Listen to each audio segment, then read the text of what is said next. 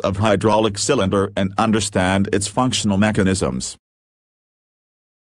The cylinder piston assembly shown here is the most fundamental model of a hydraulic cylinder. It consists of a cylindrical bore with an end cap. Its function is to hold the fluid pressure when oil is pumped into the cylinder.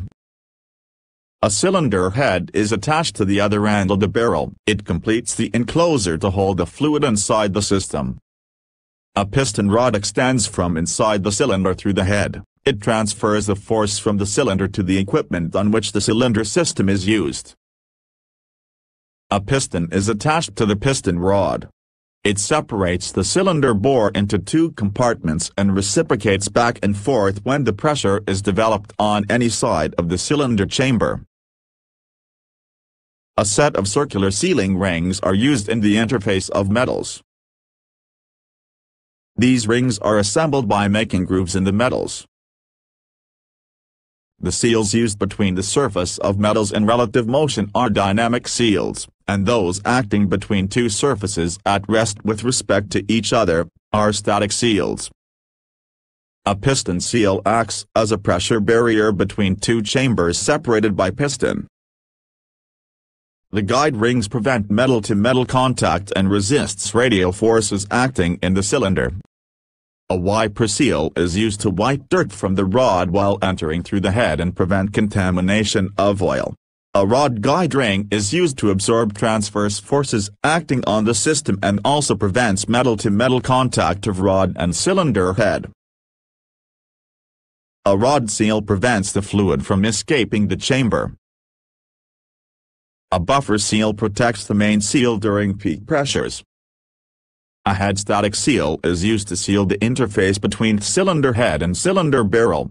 Now let's understand the working of a hydraulic cylinder. The model shown here is a double-acting hydraulic cylinder, which means the system can extend or retract by using hydraulic fluid in both conditions. A fluid pumping unit creates flow of hydraulic fluid into chamber CA.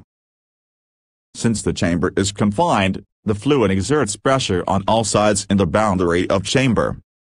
But in this case, the piston is the only movable portion of chamber boundary, so, when a sufficient amount of force is developed, it is forced towards the chamber of low pressure. This also pushes the fluid back to the reservoir from chamber CB. The effective pressure that can be used to generate force is the difference of pressure exerted on the high-pressure chamber CA, and that on the low-pressure chamber CB.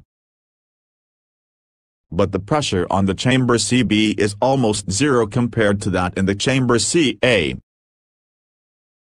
Then force applied on the piston is pressure at chamber CA multiplied by area of piston. This is the force by which the piston and rod is pushed outwards.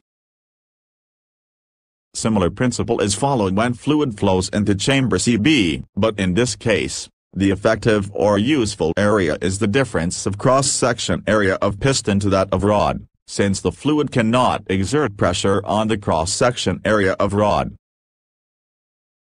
This means the effective area in this case is less than that in previous case.